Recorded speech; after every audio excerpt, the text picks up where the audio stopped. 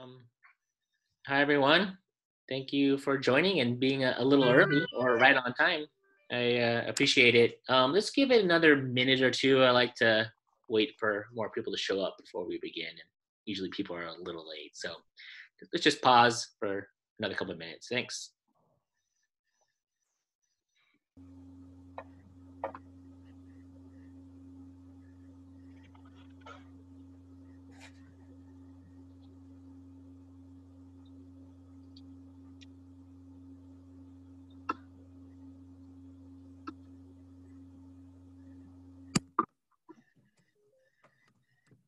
Does anyone know if Bike Bike is happening this year?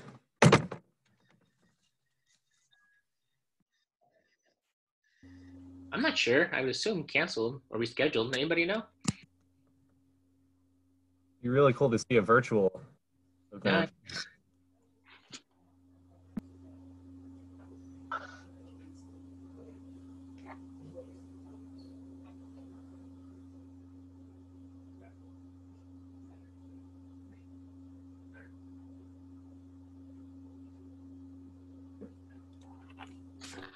Thanks again for everyone joining on time. I'm expecting at least another handful or so participants to join, so let's give it one more minute before we begin. Thanks for your patience and for being on time. We're still going to end at 2, so no worries on that.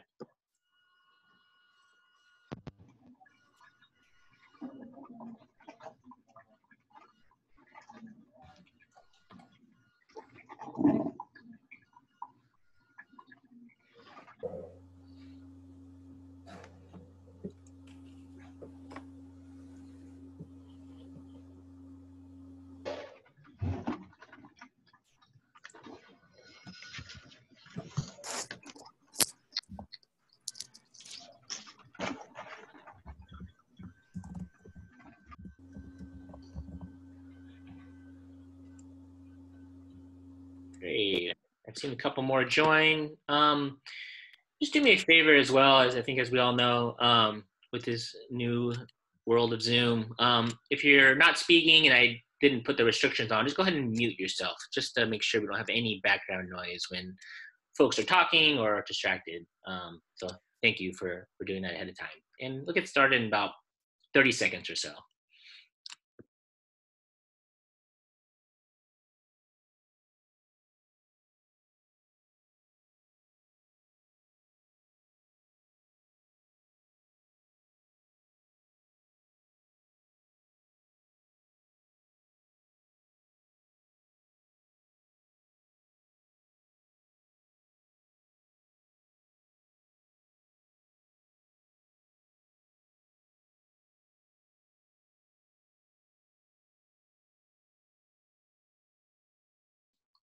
All right, I don't see anybody else joining at this point, and they're just going to be a little late. That's the case. So let's get started. Thank you, everyone, for joining. This has been a meeting that's been in progress for a couple of months after being in touch with many of you, getting this started. So really appreciate you being patient, waiting for this, and still being interested and involved in shaping it. So really appreciate that. Just to start, let me get my notes up here. I'm Jared Sanchez, if you don't know me.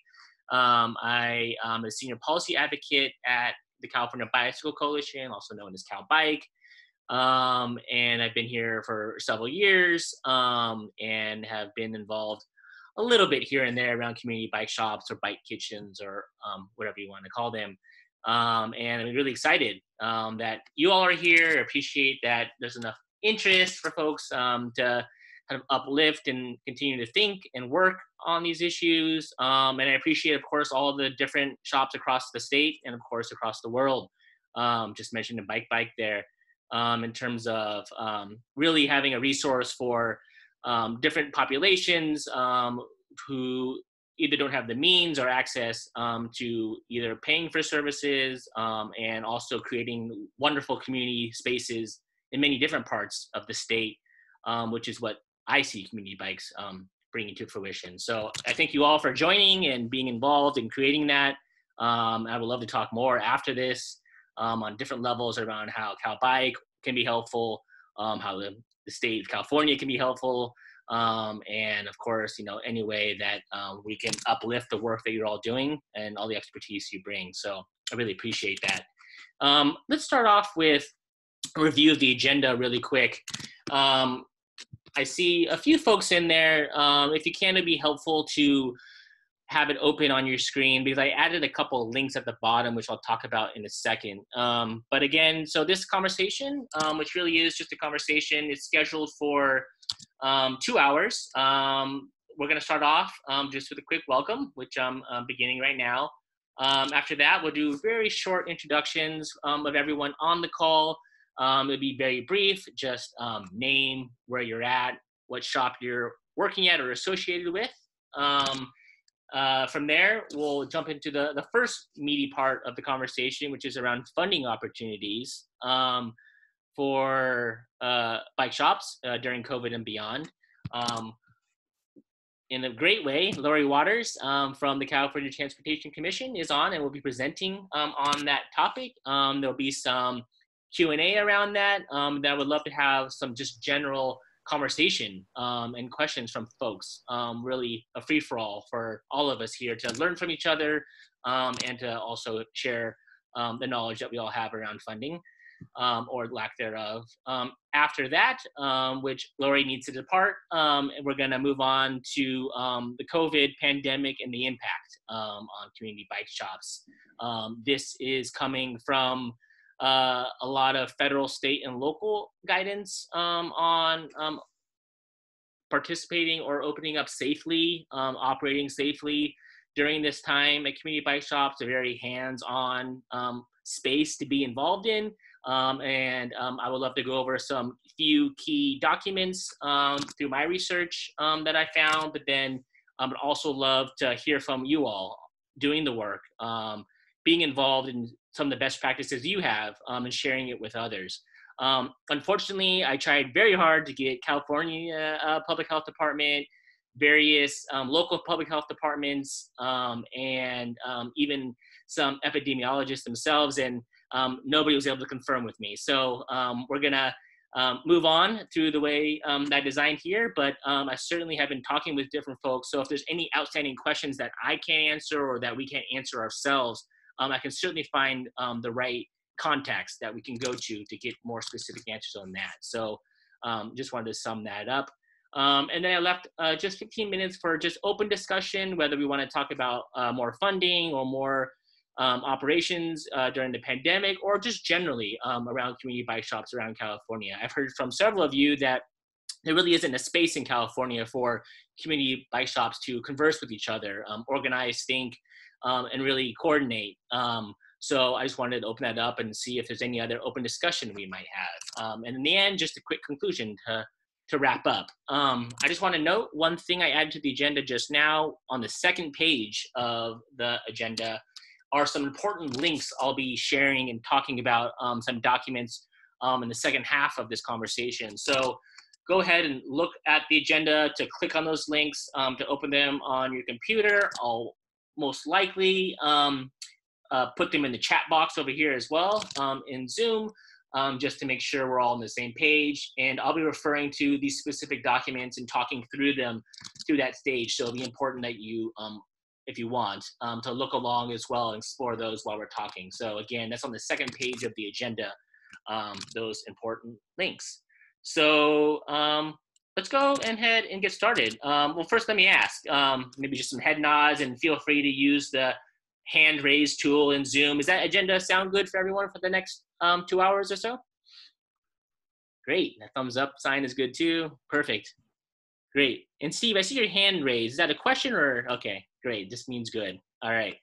All right, let's move forward with introductions. I think the best way to do this, rather than just calling on people, I like going across, scanning the state, maybe just from south to north where you're located. I'll call out counties or regions, and then there might be several from the same area. Just, be kind to one another, and just, trying to speak over folks, and just, I'm looking just for, your name, your association with a community bike shop or not, or some other agency.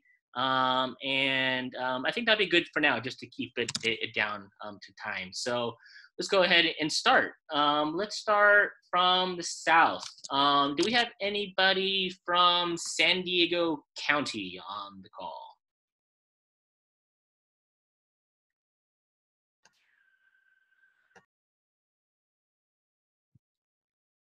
All right, I thought there was someone to be joining, but maybe they'll join soon. How about just north in Orange County? Anybody from Orange County? All right, I should have started more broad. Let's go with LA County. I know there's got to be a few in LA County. Hey, hi, my name is Danny. I'm with Healthy Active Streets, and we're based out of Long Beach, but we do regional work throughout Southern California.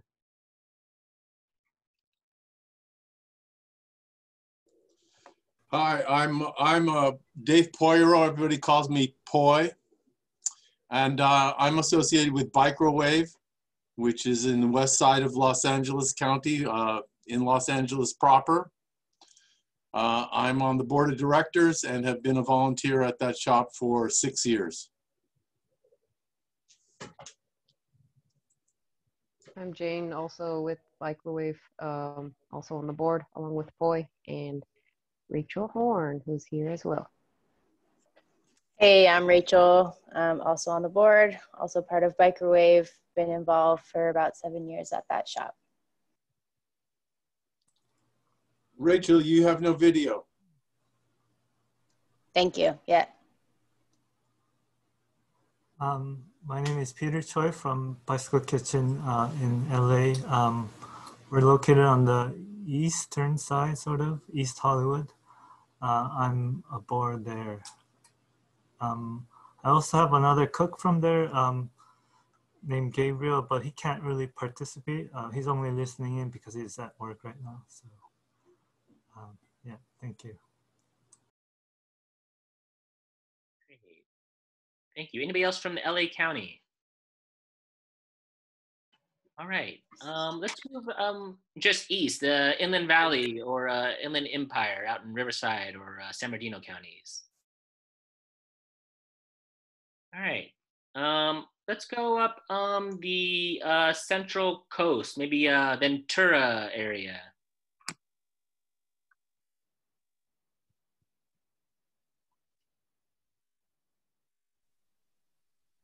Hi, I'm Zuli from the Bike Hub in Ventura. Yeah, good to be here. Excited.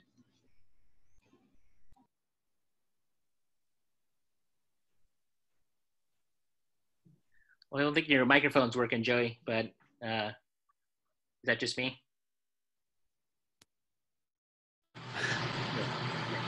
Does it work? Okay, this is Joey, also from Bike Ventura. Sorry. No problem. Thank you. How about Santa Barbara? I'm from Santa Barbara. Sure, I'm Heather Deutsch. I'm can you hear me? I'm Heather Deutsch, the new executive director for the Santa Barbara Bicycle Coalition, and we represent two real bike shops, BC Centro in Santa Barbara and Santa Maria, and sort of a bike shed at the Santa Barbara City College. And I have some of our shop managers are going to be in and out listening. Great. How about anybody else along the Central Coast up to, let's say, Santa Cruz area? Do you have anybody on the line? So Jared, Rick Ellison, Executive Director of Bike Slow County, and Gary is hitting his mute button. Gary Havas, Board President, Bike Slow County. We have the Bike Kitchen in downtown San Luis Obispo. Wonderful, thank you. Let's move inland. Do we have anybody from the Central Valley, anywhere from Kern to Stockton?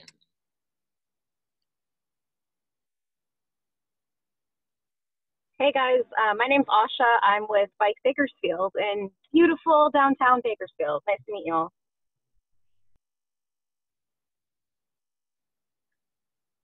Great.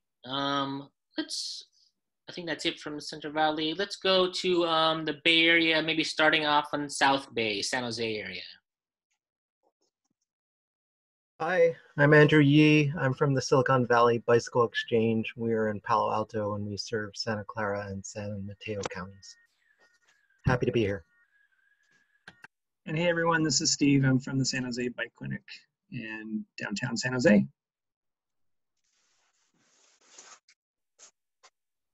Great. How about anybody from Alameda, Contra Costa, San Francisco counties? Hey everyone. Sorry, one second. This is Benji from the Bikery along with my coworkers, Andrea, Taj, and Ken. And we're all listening in from Oakland, California at the Bikery. Hello.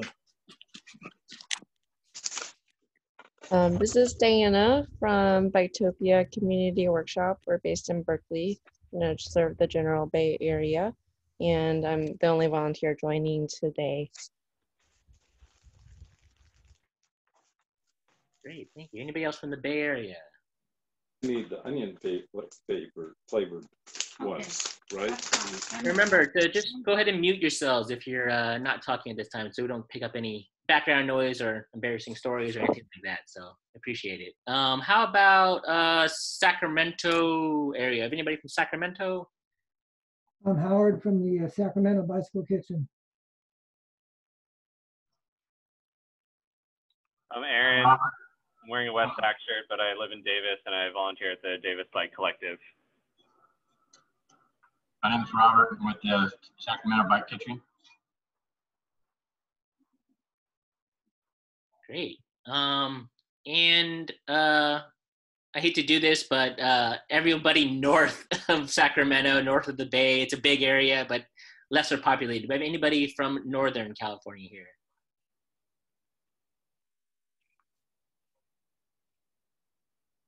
All right. And then anybody I missed or who joined late, you want to go ahead and just introduce who you are and where you're associated? I came in a bit late. I'm with Rick and Gary. I manage the Bike Kitchen in San Luis Obispo. I'm Dan. Hello. Hi, I'm Sylvie. I'm with the San Diego County Bicycle Coalition, but I'm also with Bikes del Pueblo in San Diego.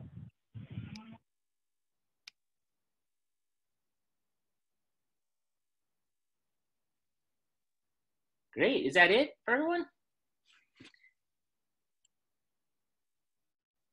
Good. Thank you for everyone introducing themselves. And yeah, I'm just super excited to see everyone here and know that such a good presence across the state where you all are working. I forgot to mention Dave Snyder, the executive director for Cal Bike, is also on. So Dave, you want to give a welcome as well? Yeah, I just wanted to welcome everybody and express my gratitude for all the work that you do in your communities. One of the reasons why we support community bike shops or are doing this to try to help is that we think that the kind of principle that public health has about food deserts ought to apply to bike shops. In public health and economic justice work, there's knowledge that a lot of neighborhoods don't have good grocery stores, good places where you can get healthy food. There's only corner stores and unhealthy food. And those food deserts need to be fixed. The same similar idea ought to apply to bike shops. Every neighborhood needs a bike shop. If your bike is broken, you can't ride it to go get it fixed. So you all serve a lot of bike shop deserts, and I pass along my gratitude to you for that, and I hope this is helpful for you. Yes, ditto to all that. I definitely hope this is helpful for you all, and then definitely, yeah, look forward to future conversations as well, which I'm sure we'll get into later. Let me just set out a little background first before we get into the presentation from Lori Waters from the CTC around funding. As most of you know, a lot of this conversation was sparked by the COVID-19 pandemic early on in March, at least here in the US. Due to that, as we saw the bicycle kind of, I guess, reemerged or emerged again as being as a vehicle kind of best suited to getting around the area as folks were avoiding transit or other enclosed spaces such as cars or car share.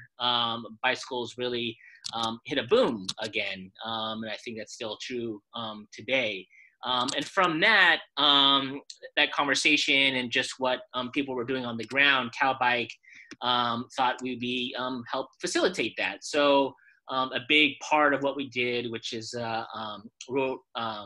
Laura McCanney, who is a consultant with CalBike, really a close associate with CalBike, led up a study/article interviewing several different bike shops and then volunteers and workers from those shops to see how they're working through the pandemic and around issues of COVID or around funding or around challenges, and also just lifting up some of the great things you all do as well. So I hope you had a chance to read that article. It came out, I think, in March or April. And there's a few of you on the call that were helped greatly being interviewees and, you know, shedding light on all the work you're doing there. So out of that article were a few kind of next steps that we gave ourselves. The three top ones were around awareness, government support, specifically around best practices for operating during COVID, and then any funding opportunities that would be helpful for the various kind of smaller bike kitchens and bike shops. So the next step was to really facilitate a conversation among you all, and that's where we are today on this, kind of lifting up the awareness, which we've been doing through our CalBike report and other channels, and then having conversation again around best practices for COVID and then funding. So I had been communicating with few key interviewees in San Jose, LA, Ventura, Santa Barbara, San Francisco, San Diego, to really form this conversation and see what would be most helpful. And that's where we are. I just want to note real quick, and I'm sure I'll say this later, I'm just a facilitator for this conversation. I'm certainly not an expert on a lot of the topics we'll be discussing. So I really would love to hear a really participatory conversation among you all around navigating during these times, whether it's funding or best practices or, you know, whatever else comes up through this conversation. So I just wanted to make note there that I'm certainly not an expert on any of these issues and love just to have a general conversation about it. So with that, let's go ahead and start with part 2 or 3 of the agenda here and around the funding opportunities. And to do that, we'll start with Lori Waters from California Transportation Commission. Go ahead, Lori. Okay, thank you, Jared. So my name is Lori Waters, and I am the program manager for the Active Transportation Program at the California Transportation Commission. So the California Transportation Commission is not the same as Caltrans. We're a different agency, but we work very closely with Caltrans on this program. So I'm located in Sacramento, and actually Beverly Newman Burkhardt, she's going to take herself off video for just a second. She also works on the program. So just so you have another face. Hi, Beverly. So anyway, I'm kind of surprised because I actually recognize some of your names. So that's good. And you might be wondering why I would be on this agenda. And first of all, I really want to thank Jared for including us, because we work a lot with Dave and Jared, and that's great. We work a lot with other state level organizations.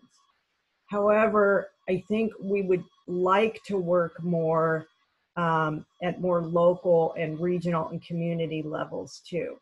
So what I wanted to do today is I have a brief PowerPoint that's about the program, just so you know what it is. But then I just wanted to talk to you more about how you could be involved, what opportunities that there are for you to be involved, and then answer any questions. And so we don't provide funding directly to bike shops, but as you know, the facilities and the programs have to be there for people to ride their bikes. And I think that our program is probably the main funding source for active transportation projects in the state. And it's just going to be more and more important, because I don't think what's happening now with people working at home and the current situation, I don't think we're ever going to go back to the way things are. And I know I ride my bike a lot more now, and I think that's going to be the case for everyone. So, so that's my introduction. So I'm going to go over the PowerPoint, and let me see if I can figure out how to share my screen.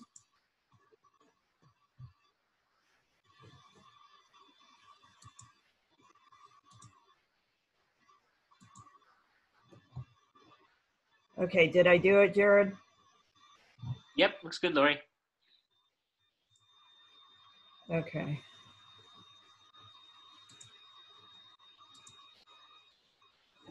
Okay. So we are in what the 5th cycle of our funding. We call it the 2021 Active Transportation Program. And I'm going to go through these fast, and then Jared can send them out. But I just wanted to be very brief on this overview. These are the goals by statute of the program: increase walking and biking, increase safety, help regional agencies meet their SB 375 goals, enhance public health, ensure disadvantaged communities fully share in the benefits of the program, and provide a broad spectrum of projects. Okay, the program is a competitive funding program, and that means that agencies and other entities, and I'll get to that, who can apply in a minute here, they submit applications to the program at the beginning of each cycle, and then those are evaluated by evaluators and given a score, and then we fund the highest scoring project up to the level of funding that we have. And it's broken down into 3 different funding components, which I'm not going to go into too much. If anybody wants to ask me about that, they can.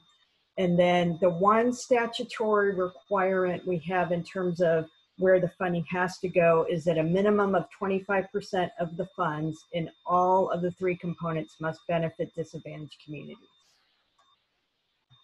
Okay, and these are the eligible applicants. Unlike a lot of other funding programs, we have a lot of eligible applicants. Any local, regional, or state agency can apply. That means any city, county, health department, school district, they are all eligible applicants. Caltrans can apply, transit agencies can apply. A transit agency might apply if they were wanting a Safe Routes to Transit project. A natural resource or public land agency can apply because they might own a facility that they want to do a project on. Public schools or school districts, tribal governments, and private nonprofits can apply only for the recreational trail funding. A small portion of the funds are specifically for recreational trails, and private nonprofits can apply for those. Oops, sorry. Okay. Eligible applicants, we fund infrastructure projects. That is anything from bike networks to sidewalks, intersection improvements, anything that's infrastructure. We do fund plans. Plans need to be benefit a disadvantaged community. Those are active transportation plans, but they could be more specifically a bike plan or a pedestrian plan or just a general active transportation plan. And then we also fund non-infrastructure projects. Those are programs that educate people, different kinds of people, on how to use facilities. A lot of them are Safe Routes to School programs, but they can be different kinds of programs. We've funded Safe Routes to Seniors programs, things like that. They're education programs. And then we fund projects that are a combination of both, infrastructure projects with non-infrastructure components. Okay, they are broken down into various types. From large, medium, and small, infrastructure, and then non-infrastructure and plans. Every cycle, we have about 450 million available each cycle. That's every 2 years. And then, every 2 years, we do a new 4-year cycle. So the last 2 years overlap with the first 2 years of the next cycle. So far, we've programmed over 800 projects. Most of those do provide benefits to disadvantaged communities. So far, we have a very good delivery rate, and all of the projects from this first cycle are either complete or under construction. So this is just very brief on some of the program challenges. The program is very oversubscribed. Last cycle, we were only able to fund about a quarter of the ask that we got in, which is actually even less than our first cycles. The funding requests are getting larger. This is a challenge and an opportunity. The good thing about it is that means we're getting more projects that can have more of a transformative benefit on a community. The downside to it is because they're so much larger in terms of funding requests, the funds don't spread around as much. The program funds all project phases. That probably doesn't mean a lot to you, but it's because we fund from the start of a project to meaning the environmental phase all the way to construction. And a big challenge we've had that we've been working on is how do we measure the performance of the program? This gets asked a lot by legislators, and we need to be able to answer that question so we can continue getting the funding, and it helps people like Dave and Jared try to get us more money for the program. We also have an Active Transportation Resource Center. This is run by Caltrans, but the program provides funding to it, and it provides resources and technical assistance to partners across California. We have a mailing list, and then various kinds of trainings and things like that. It is a very helpful resource.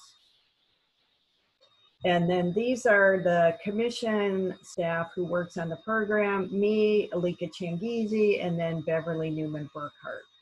So that's a very brief overview of the program. So so right now, I just wanted to briefly tell you how community members and bike shop owners like you can get involved. And it's really important because you know best what your community needs. So the ways that you can be involved are with your local agency. Make sure that they are applying for the projects that the community wants and needs, and help them plan that project. And then also you can get involved at the state level. You can be part of the process as we develop the program every cycle, meaning that you can be involved in the guidelines process, either directly, anybody can be involved in our process. You can attend workshops, or you can get information through Jared and Dave. That's another way too. But even though we are a state agency, these projects are so community driven and so community focused. It's really important that all of you are involved and that we're not just hearing from other agency people all the time, because I'll tell you, that's who is mostly involved. And like I said, I think some of you actually I have either met or you've attended a workshop or something in the past. The other thing is that we use volunteer evaluators when we evaluate the projects. This is probably very different from other grant programs. The reason that we do that is because we get so many applications. We need a lot of people to help us get through them, but also because we feel like the ATP is, it's not our program, it's all of our programs. So we like to have as many people that care about it as involved as they can be. So we already have our evaluators for this cycle, although Beverly always likes getting more alternates, just to makes her feel better to know we have plenty of people there for evaluating. And but then keep in mind about this for next cycle too, that we always need people to evaluate. And it's a really good way to learn about the different kinds of active transportation projects that are going on in the state, and it just helps us a lot. So sorry, that's my dog. So I want to stop now because I really want to hear from you to see if you have questions for me. And then I also wanted to make sure that I told you that I sent to Jared a kind of a nice table of all of the funding opportunities for active transportation projects in the state. I think it's a very useful way for everyone to know the different funding sources that are out there. So Jared, is that okay if I stop now and just take questions or whatever you want? Definitely. And before we do that, I just want to pull up, I just shared my screen. Hopefully you all can see it. I just shared my screen for the document that Lori shared with me in terms of different funding programs across the state and how they may apply to bike elements. And there's a variety of programs here that I'm familiar with. Some of you also might be familiar with. A big one here is the Office and Traffic Safety Grant Program, but there's other programs that can fund bikes and bike elements. And I'm gonna stop sharing. I'm gonna put the link in the chat box for you to check that out.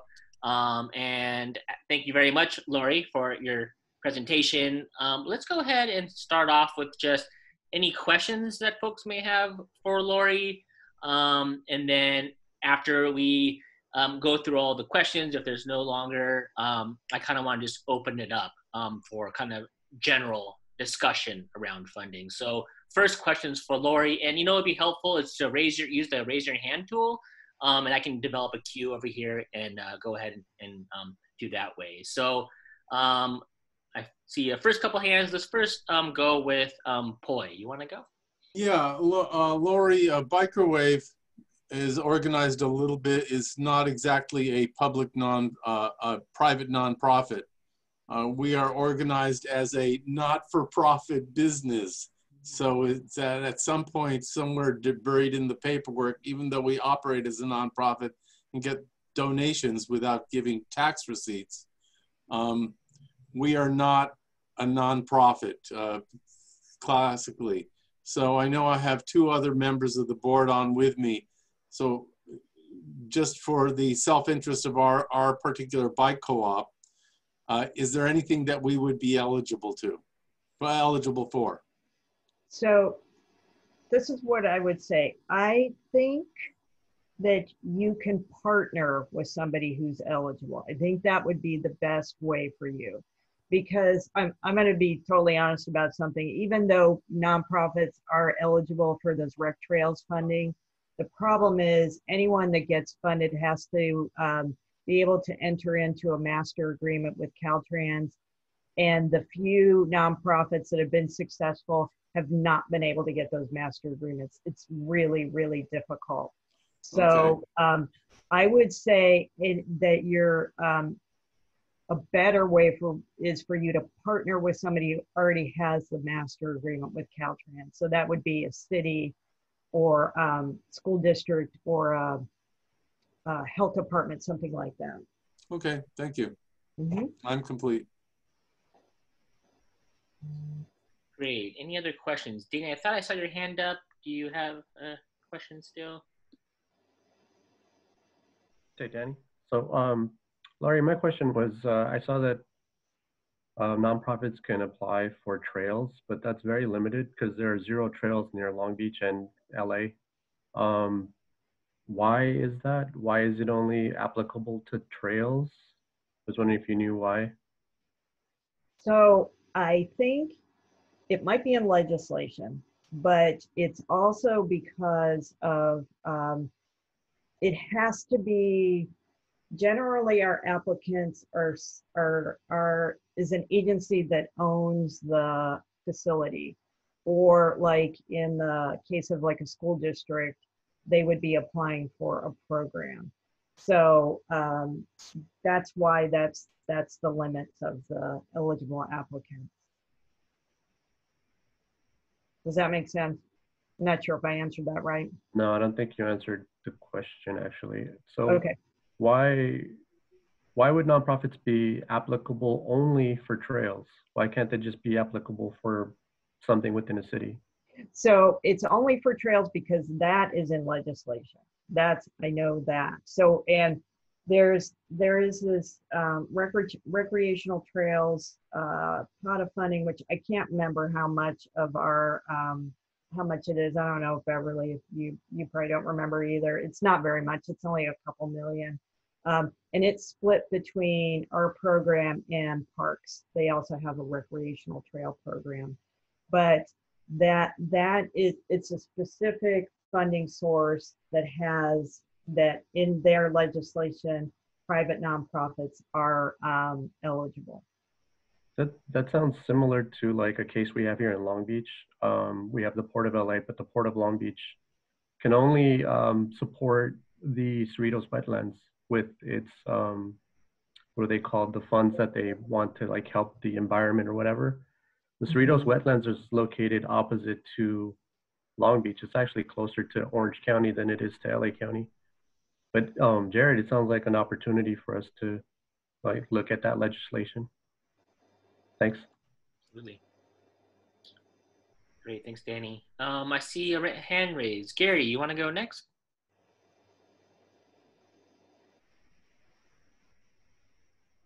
I think yes, now I can finally make the phone do what I want it to do.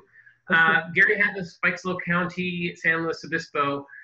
On behalf of another organization that I am friendly with and love playing around with because they do such good work is the Central Coast Concerned Mountain Biking Group. And they do trails in our local open spaces, and when the state parks are open, they do trails in the state parks. Is there anything I can pass along to them and their group, because they're doing mountain biking trails and cooperating with hikers and equestrians? Anything I can pass along to them from this discussion? Yeah, so what I'll tell you is that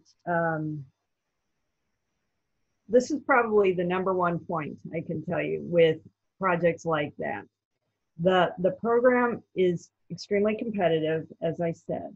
So while projects that are recreational focused can compete, the more that you can show that a project is serving a diverse function, the better it's going to do. Meaning, if not only is it a recreational trail, it's also going to get people somewhere that they need to go. That will make it much more successful. Does that, Jared, do you have anything else that you could add to that? No, I think that's good. Thank you. Yeah, and like I said, I think, so I know some of the bike coalitions work with local agencies on their projects, and the more that you can do that, the better projects that you'll see. The projects that you want, not the projects that somebody else thinks that you want. Great, thank you. Joey, I see your hand raised. You want to go next, Joey?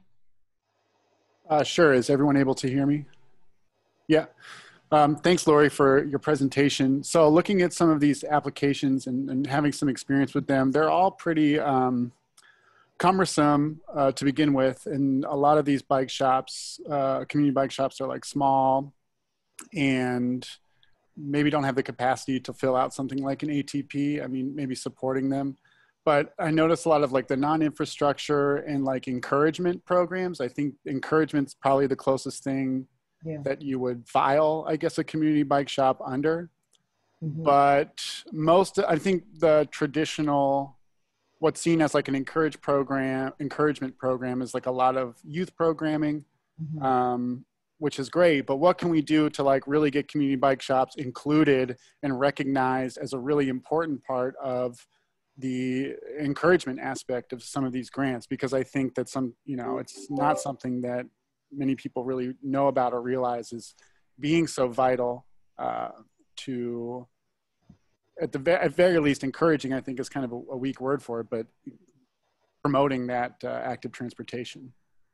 So I think and Jared kind of mentioned this to me, and now I think I'm understanding it better now too. So is it possible that bike shops actually could do non-infrastructure programs?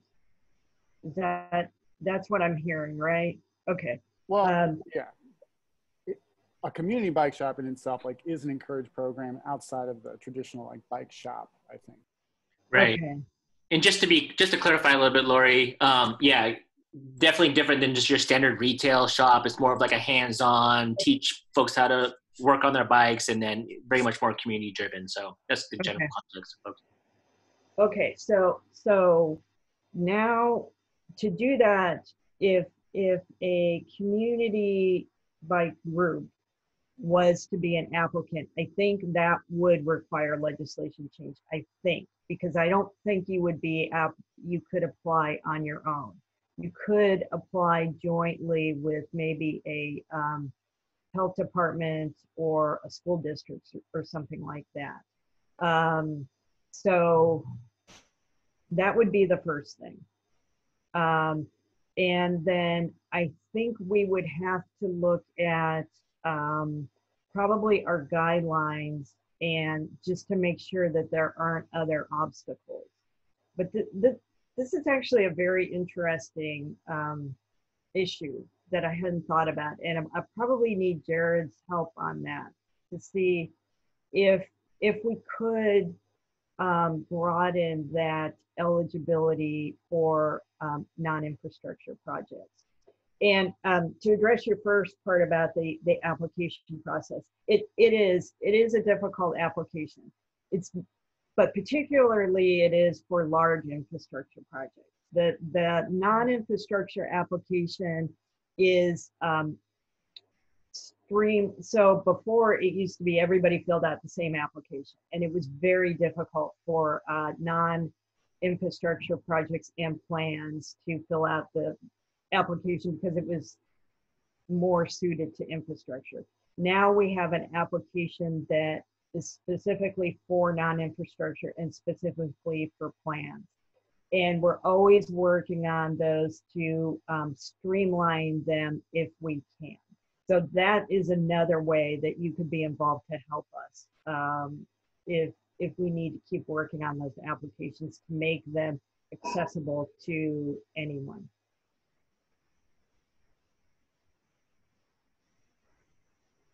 Great, thank you, Lori. Yeah, that's a question I was going to ask as well. And yeah, I think there's further work needed there to make it more accessible. Because yeah, this is a specific subgroup of the bike community that, yeah, traditionally either doesn't have the resources or access to a lot of state funding. So it's a difficult question. And yeah, moving millions of dollars is a very cumbersome process. So trying to figure it out is going to be difficult.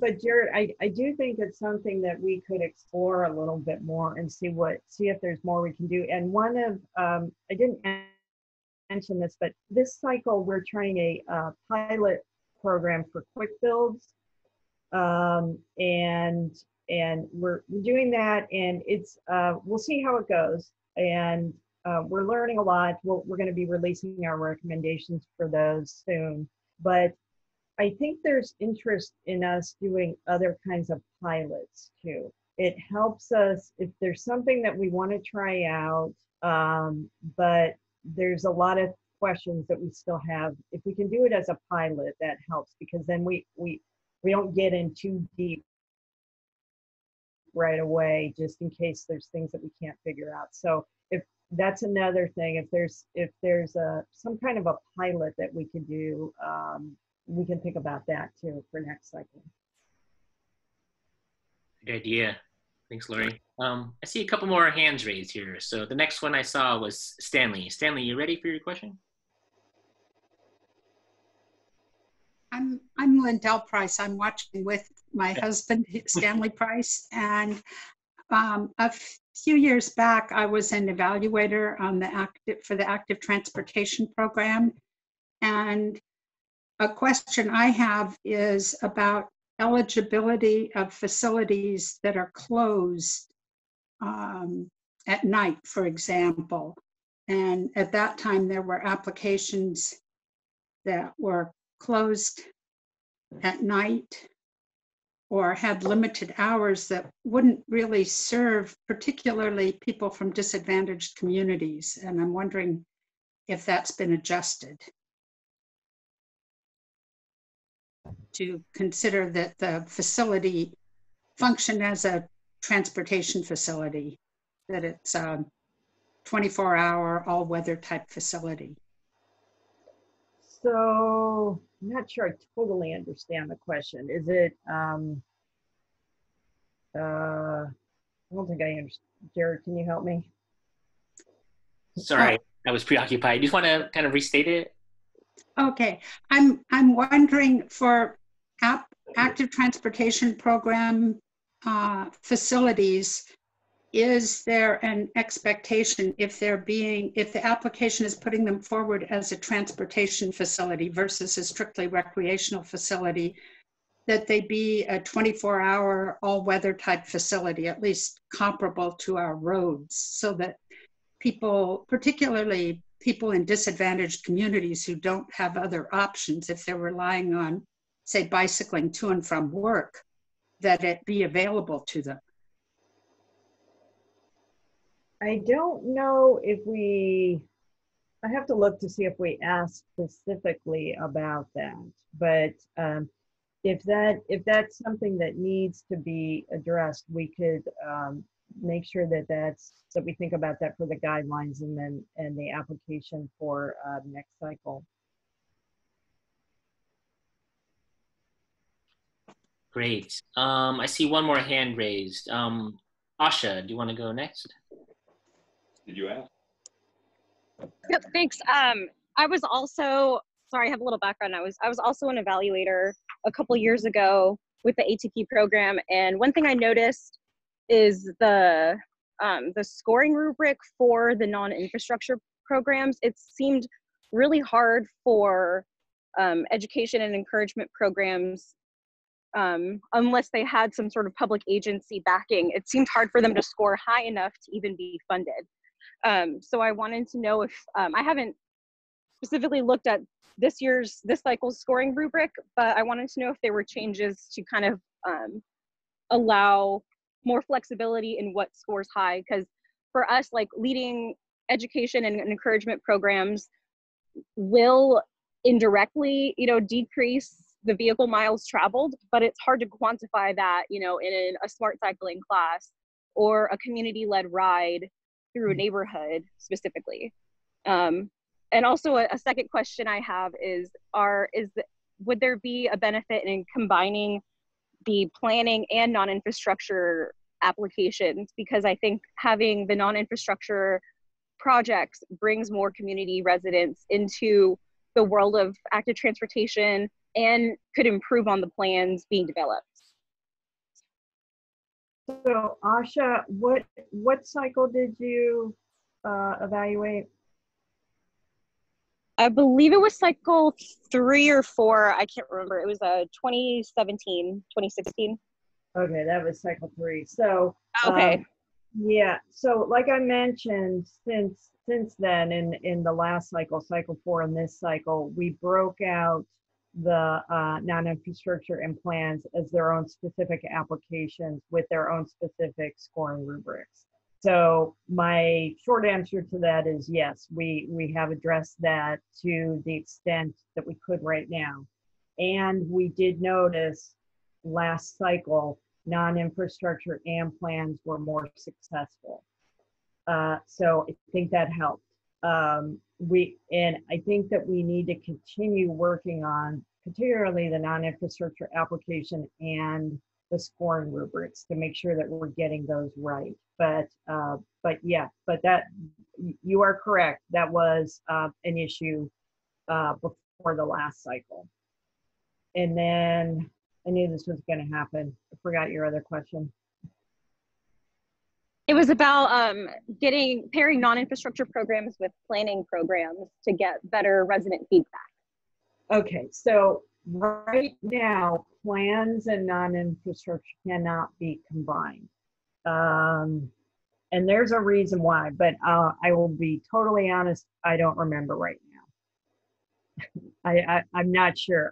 It could be, I don't know if that's in legislation or if there's another reason. It might be because it's the way that they are delivered. I think it might be difficult to combine those two, but I have to get a better answer on that. Okay, thank you. Thanks, Asha. Great. So Lori's only with us for another 5 minutes. Is there any other questions specifically for Lori or her presentation?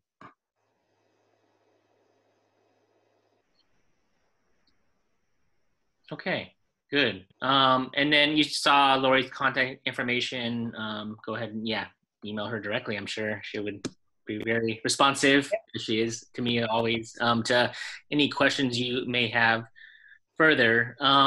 With the remaining time, and we don't have a lot of time before I move on to the COVID-19 discussion, but I, in a few conversations I've had with a few of you, either as a group or individually,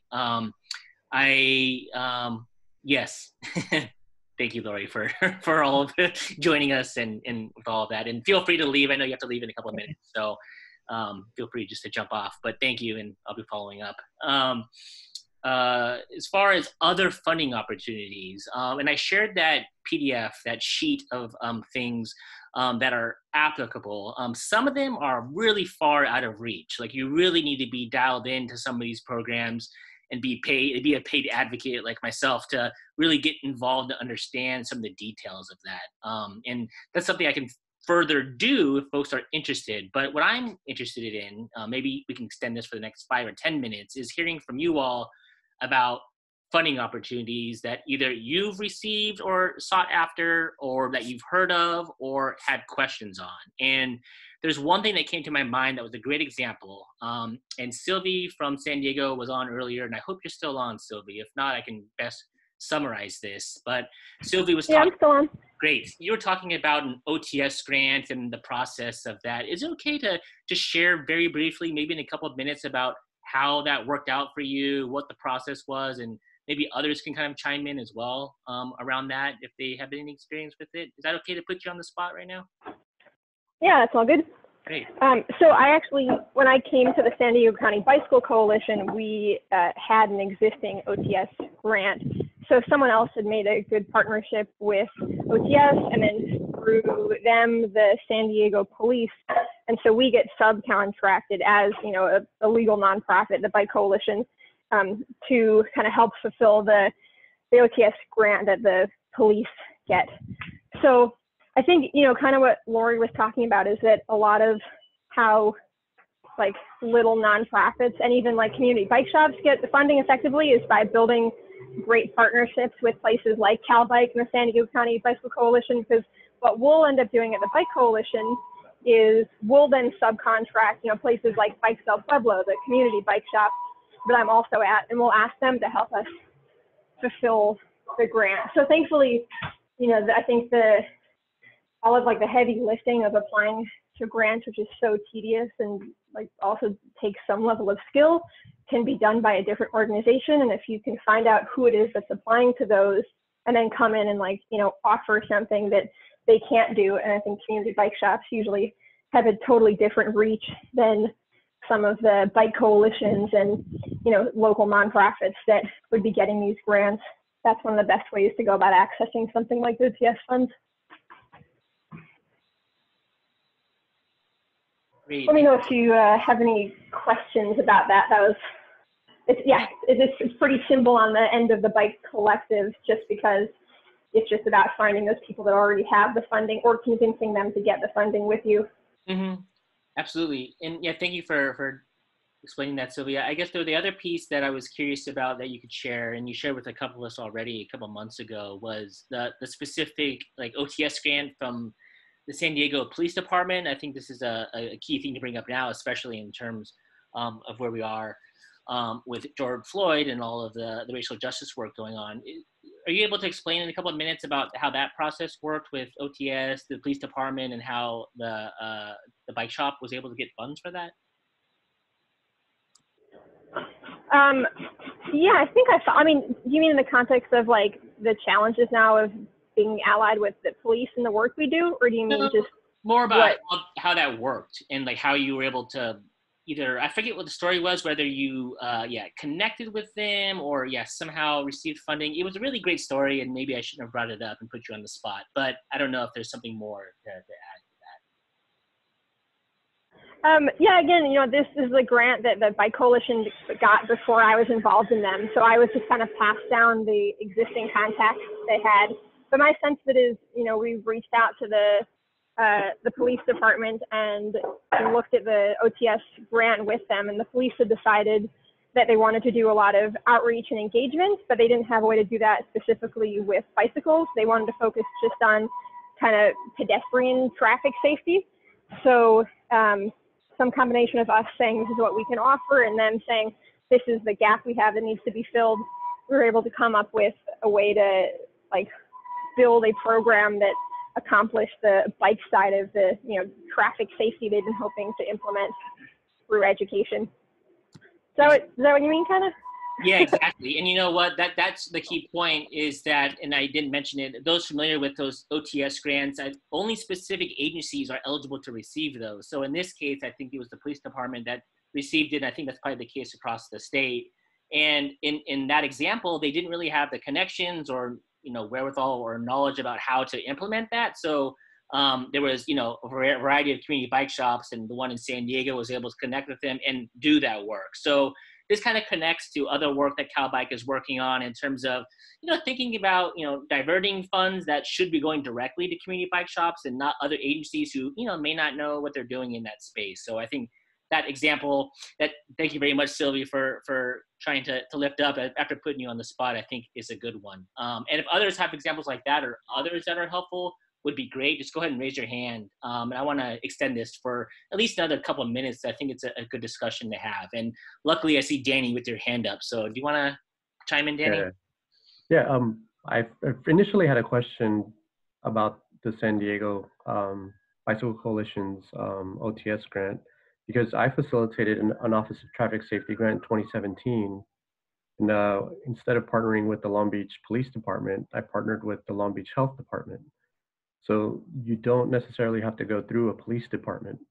The police department, after our grant cycle ended up taking over the Office of Traffic Safety grants and applications, and all of that money now is funneled through the Long Beach PD. The Long Beach PD is currently using Office of Traffic Safety money to do DUI checkpoints.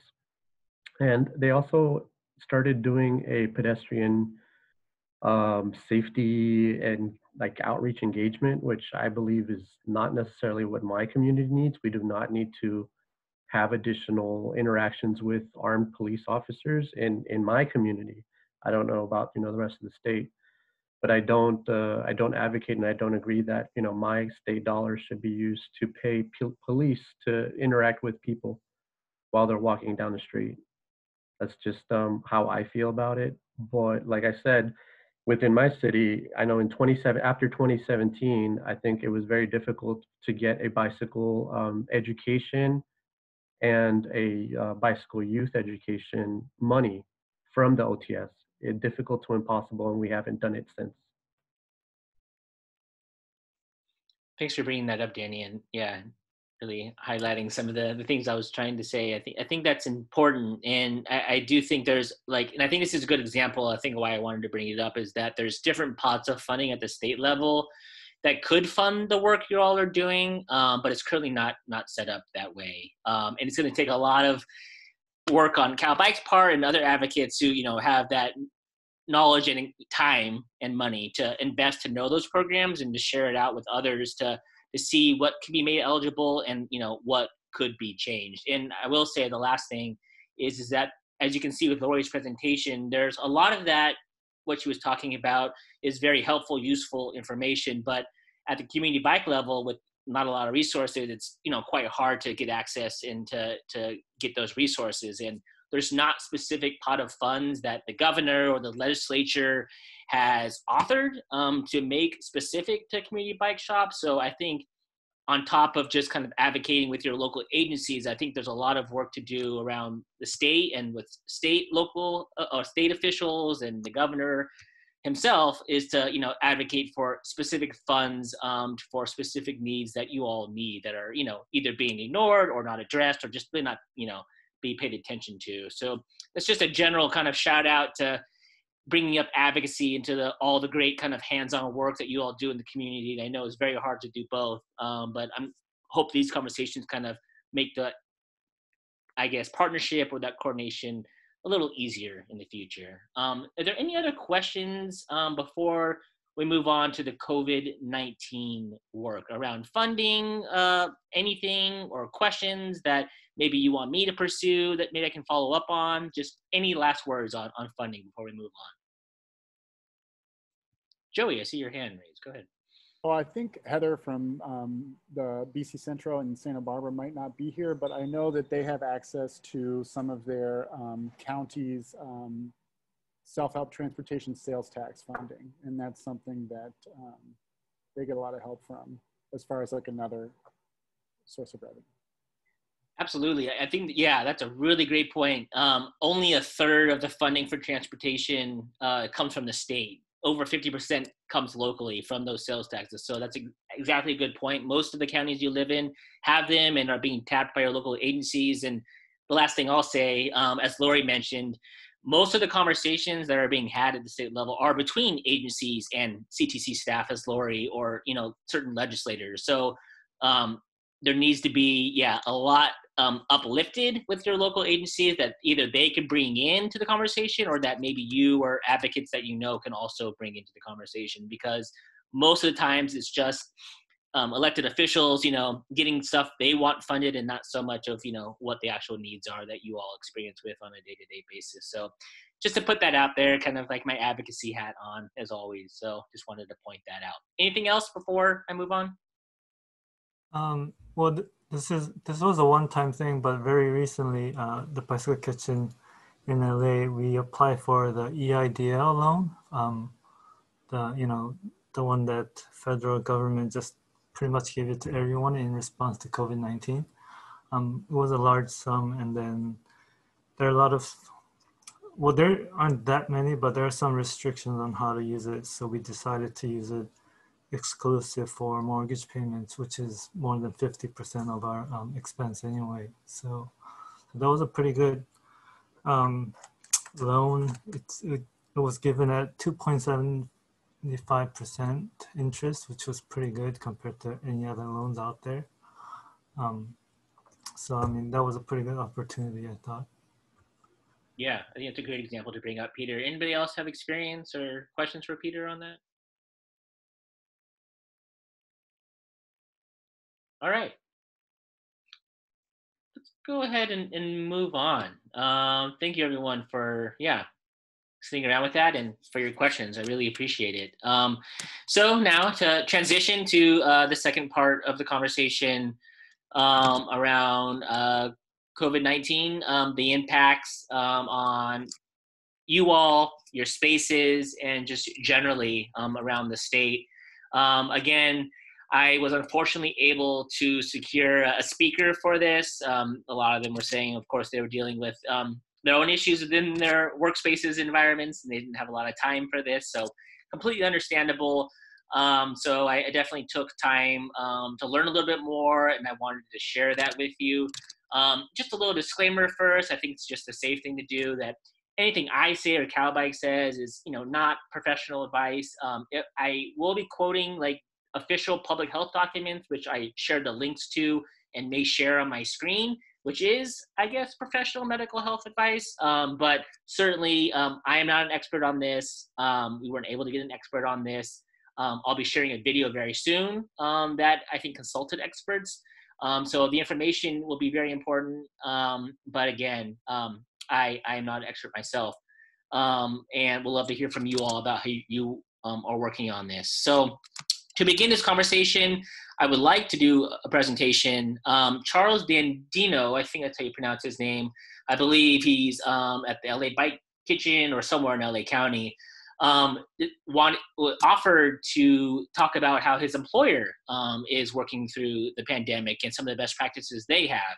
I didn't know his employer was JPL, which is the Jet Propulsion Laboratory, is that what it's called, over there in the Pasadena area. And he said in the last couple of months, they developed a video, a 14-minute video that I looked through and found to be pretty helpful as well. So to start off, I'm gonna share my screen for the next 14 minutes and play this video along with the audio, and I'll be back right after that. So just hang tight as I transition there, and please let me know if the audio isn't working, but I tested out earlier and it seemed to be fine. So here we go.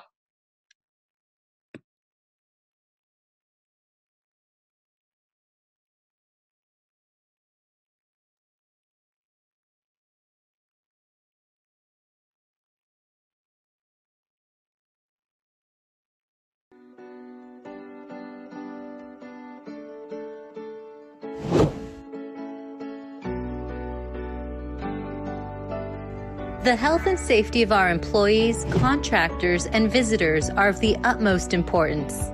The COVID-19 impact to society and the mitigation strategies, such as social distancing and shedding prevention, have impacted how work is performed across the country. As a result, this training provides guidance for protecting anyone that requires working indoors, in close contact with others, or sharing common workspaces. We hope to minimize the risk of exposure, illness, and spread of the disease. Thank you in advance for your willingness to adopt the safety measures that are presented in this training. Together, we can break the chain.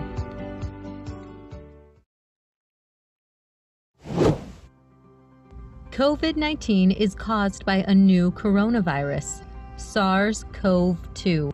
Coronaviruses are a large family of viruses that are common in people and in many different species of animals. The complete clinical picture of COVID-19 is not fully known. Reported illnesses that range from very mild, including some people with no reported symptoms, to severe, including illness resulting in death.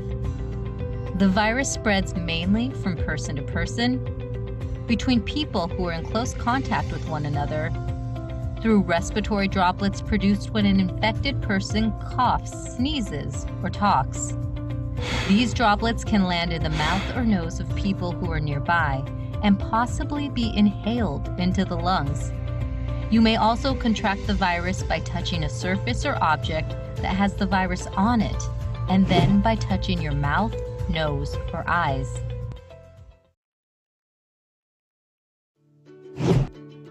In light of how COVID-19 spreads, along with evidence of the widespread COVID-19 illness in communities across the country, you are required to wear a cloth covering to cover your nose and mouth when near other people, working indoors, and sharing a common work area or surface. This is to protect the people around you. You still may be infected, but do not have symptoms. Knowing the pros and cons of different face coverings will help you understand why a face covering is more appropriate for certain circumstances. You may not feel sick, but you could be asymptomatic. No one knows for sure if they are carrying the virus. Wearing the face covering protects others from you, and in return, they are protecting you from them. Face coverings must cover your nose and mouth. You want them to fit snugly but comfortably against your face. Remember to make sure they are secured with ties, bands, or ear loops. Face covering should include multiple layers of fabric while still allowing for breathing without any restriction. They also should be able to be laundered without damage or losing shape. When putting on and taking off your face covering, take care not to touch your eyes, nose, or mouth. Wash or sanitize your hands after handling your mask. Let's work together to ensure that N95 masks and surgical masks are available for healthcare providers working on the front line of defense against the virus. Protective eyewear or face shields should be used only in the short term, or when working in close proximity work is unavoidable. Using eyewear will accomplish two things. First, it will reduce the likelihood of drops contacting your face. Second, it will remind people not to touch their face without first washing their hands. Safety eyewear should be washed with soap and water before and after each use. Now that you have a general understanding of COVID-19, how it is spread, and the personal protective equipment used, let's go through a typical workday from sunrise to sunset. If you wake up and you're not feeling well, please stay at home. Anyone with symptoms like fever, cough, or shortness of breath should notify their supervisor immediately. Follow the CDC recommended steps to help you get through your recovery. When you are feeling better, contact your supervisor. They will share HR's return to work process with you. If you are well, but have a sick family member at home with COVID-19, or have been in close contact with someone who is symptomatic, you should immediately notify your supervisor and stay home.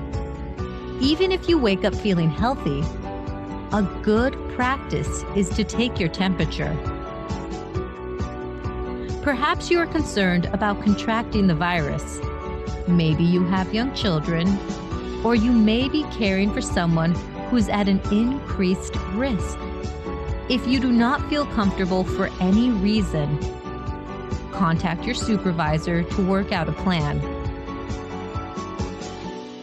Don't forget to put on your face covering, bring your hand sanitizer, and a paper towel.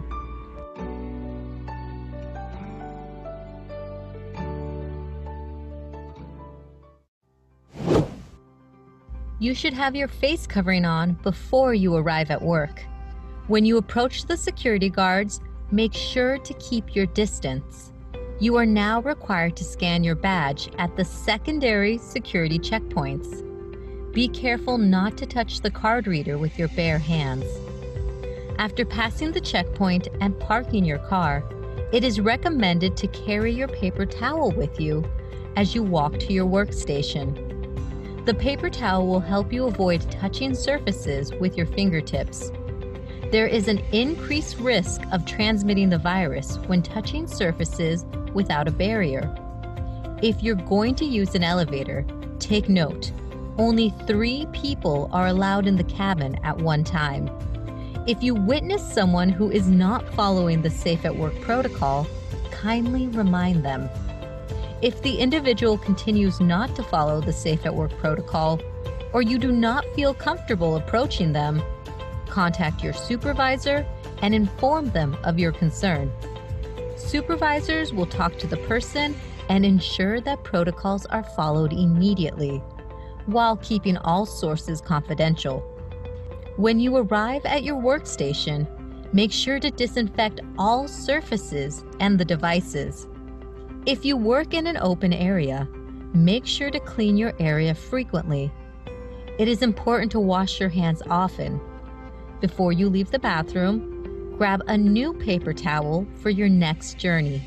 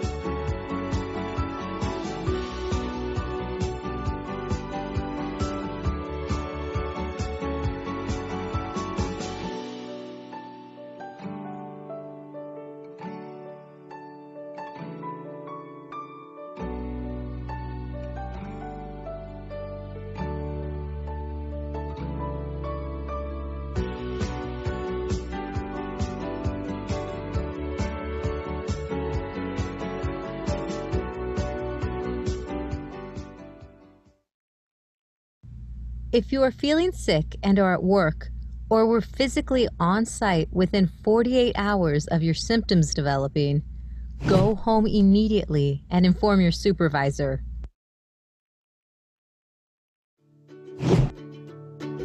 The definition of shedding, according to the Merriam-Webster Dictionary, means to give off discharge or expel from the body. Every single one of us could have COVID-19 without even knowing it. To protect ourselves and others, we must do everything possible to prevent the shedding. Avoid areas that are not in use and avoid using office equipment whenever possible. Cover your mouth and your nose with a tissue if you sneeze or cough, and use the inside of your elbow. Avoid sharing equipment whenever possible. And if you do share equipment, disinfect the equipment before and after each use. You must regularly disinfect your own workstation, any shared work areas, and equipment. Be sure to wipe down desks, counters, refrigerator doors, microwave controls, doorknobs, shared tools, and shared machinery. The clean room environment offers an extra layer of protection as a result of the ventilation design. Gowning rooms should be used by one person at a time. Air showers also one at a time, and change your clean room garments based on your work area procedure. Increased air circulation contributes to reduced risk of exposure to the virus.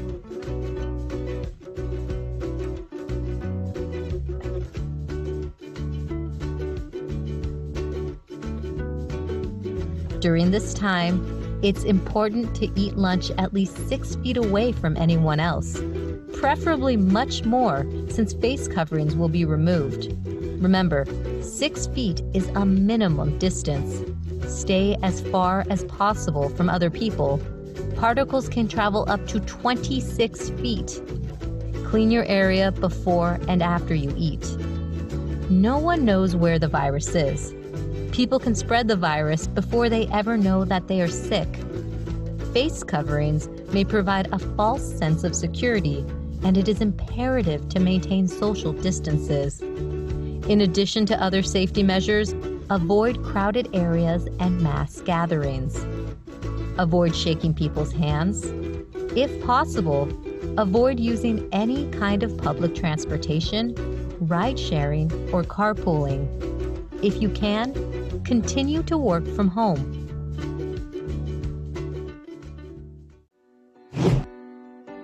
Protect your family and loved ones. Upon arriving home, make sure to remove your shoes before going inside. Make your first stop the bathroom, carefully remove your face covering, and wash it in hot, soapy water, or as per the CDC guidelines. To reduce the risk of shedding the virus in your home, it is important to wash the clothes that you wore during the workday. It is also smart practice to take a shower before going into the rest of your home or conversing with other people. Change your clothes and make sure you wash anything that you might have touched on your way into the home. If you or anyone else in your home starts to feel sick at any time, notify your supervisor immediately.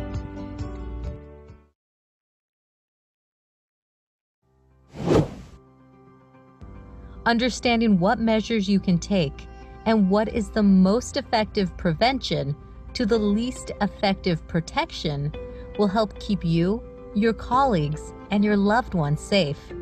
Have symptoms? Stay home. Put on a face covering. Use hand sanitizer. Wash your hands frequently.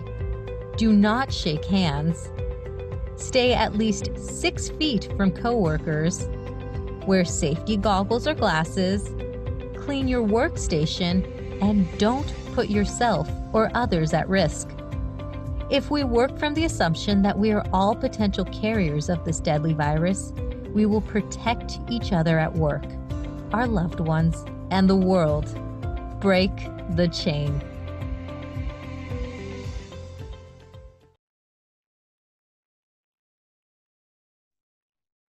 All right. Thanks for everyone for sitting through that. I felt like it was a good summary of what I've learned and what I've read and what I've heard others say around generally prevention around the virus. I am going to go through a couple things that I've learned that I wanted to share that I think were particularly useful. I see in the chat box, and definitely feel free to use this chat box and share resources as well. And I'd love to hear from you all too about what you're doing. From our article, we learned that many of you are already operating safe and healthy spaces for bikes, mechanics, volunteers, others. Some have been doing curbside type operations, and I think there's a variety of other ways of doing it.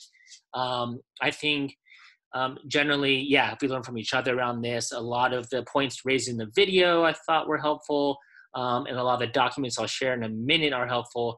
But a lot of them are, yeah, I think are common sense at this point. Kind of 6 months into the pandemic, we're all been inundated with a variety of different things wherever we're at.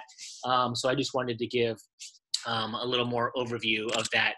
And especially since there are no official guidance documents that I'm aware of specifically for community bike shops, the closest ones I've seen are retail or auto dealers or other places like that, that you kind of have to adapt to your situation is difficult. And that was, I was really hoping for to find an expert who could speak to the bike shop space, but given that it's relatively small, I don't know if that exists. I think there's some consultants out there that could be helpful, and I reached out to one private consultant that offered to be available in the future about how they could provide guidance, hopefully for free, but we'll see how that goes. But how about for now, I'm going to be using the chat box as you all are as well, and putting some links into here as I go through a couple pieces. I also put the links at the second page of the agenda, so if that's easier for you,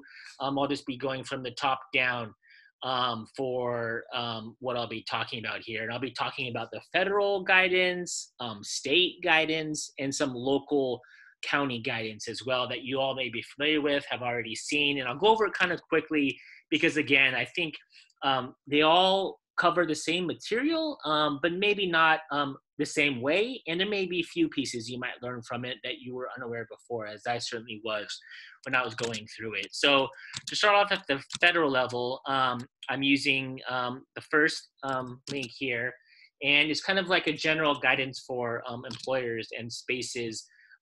This was developed early on into the pandemic, and there's a variety of pieces talking around the workplace, safe practices, of course, about how to encourage employees to stay home, and then other health checks and a variety of things that this page has as resources. What I thought a very good resource was for kind of reopening or resuming business or a community bike shop is in this link, and it's through the CDC, called the Resuming Business Toolkit. And if you've seen this already, there's, or if you haven't, there's a variety of kind of different resources here. There's an employer sheet, which kind of puts off like a checklist if you really want to make sure to be thorough in your safe and healthy space. There's a checklist here that I thought was very useful if you're kind of running and organizing a shop. There's infographics on this toolkit, and also a worker prevention type tool as well. And a couple of different infographics that you could use that are helpful that I found were great. Moving on from the federal down to the state level, when I was talking with the California Department of Health, they suggested that a few key guidance documents would be helpful. And again, since there isn't anything specific for bike shops or community bike shops or bike kitchens, they suggested the retail guidance document might be most appropriate. So I'm linking that into the chat box now. And as you can kind of scroll through this, and there's a couple others they recommended too that I'm also linking. There's an auto dealership, kind of car rental place, and then there's kind of a, but there's a hair salon and barbershop guidance and document as well that I put in the chat box. And they're all very similar, around 10 to 11 pages. From what I could tell, they covered mostly the same information around physical distancing, of course, face coverings, the hand washing, and training workers and others around a prevention plan. So it goes into some details that you may find useful in your workplace, specific sites that you may be able to adapt that the California Department of Public Health recommended to me. And of course, they're using CDC guidelines to guide a lot of the work that they're doing as well. To jump from the state down to the local, as I was searching for other resources that might be helpful, I came across the LA County site for COVID-19, which I just linked into the chat box, and again, also in the agenda. And I felt this was a really helpful web page because they have specific appendices for a variety of different industries. But then if you scroll down in the page, they also have kind of PowerPoint toolkits for reopening. For example, there's a hair salon and barbershop toolkit that is a PDF that I'm putting in the chat box now if you want to check that out. It's like a 10-page or so kind of PowerPoint presentation talking about, of course, prevention practices, requirements around physical distancing, infection control, so using disinfectant, protecting employees and those who come into your shop or retail space, and then of course a variety of other resources and protocols that are helpful. So there's that LA County version, which I thought was really good. And then there's also a San Francisco County, and I'm sure there's a variety of other counties doing the same, but I just did some of the two largest ones. And I found the San Francisco one, which I just put a link in there, to be particularly helpful because they had these Q&A tips and frequently asked questions for reopening in-store shopping or services. And for an example, I was checking out the retail version, which I'm just putting into the chat box that you can check out. I think it's very succinct in talking about all what the others have already done, but maybe in a different way, and maybe brings up again issues that you weren't thinking about before. And again, they give kind of the same resources, which everyone I think is recycling at this point.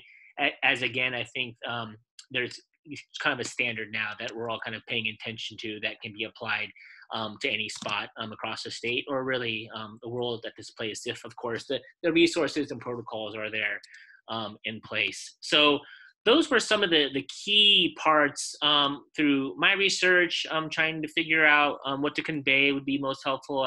Again, if the links are in the chat box and in the agenda, and I can send it along after the meeting too. And this conversation is being recorded too, if you need to go back and look at it. So I think that's that from me. I think what I think would be very helpful, which I did with a few others a couple months ago, is learn about what you all are doing who actually have operations going either before, now, or in the future. And something that we can all learn from each other as best practices. Those who are in this space, who are doing, again, day to day, that found have been useful. And as I see over the video, I see some of you are already at shops, wearing face coverings and gloves and other things. So I see you're already at practice. So I just wanted to open it up to see if anybody had questions either about what I was sharing, the video, the documents, or if you want to share your own kind of personal experiences for others to learn, I think, again, would be most helpful. So I'll stop there for now, plug my computer in as it's dying. And again, I'll just wait for some raised hands in the side, or you can physically raise your hand if I'm looking at the screen, either way. And that'd be great. And if there's no questions, I might be calling on some of you all who I know shared in the article with CalBike some of what you're doing, and I think it'd be useful for others to hear on here if they didn't read that article as well. So I'll stop now, look for those hands, plug in my computer, and see what comes up.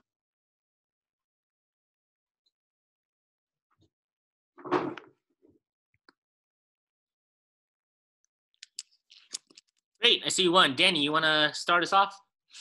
Yeah, why not? So I can share, like, just to give you an idea what like big corporations are doing. On my day job, I work for Toyota in research and development. And every morning before we go to work, we have to fill out a questionnaire on your phone. And it asks you a whole bunch of questions. And they're the same questions that you would get asked if you walk into your doctor's office. Like, do you have a temperature? Have you been around? Have you left the area? It asks you a whole bunch of questions. And then once you fill those out, you walk into a triage area where there's a nurse who takes your temperature. And then there's a little code that you get when you fill out this thing, and you show her the code, and then you're allowed access into the facility. But given that our community space was located inside a high school, and how high schools are, they're not going back, right? Not in Long Beach Unified. We've lost our community space. They're thinking about going back to a hybrid version in a couple of months, but it's unknown if they are going to allow other than teachers and students on campus. So for now, our community bike hub, which is located inside Jordan High School, is on hiatus. And then our other projects are pop-up based.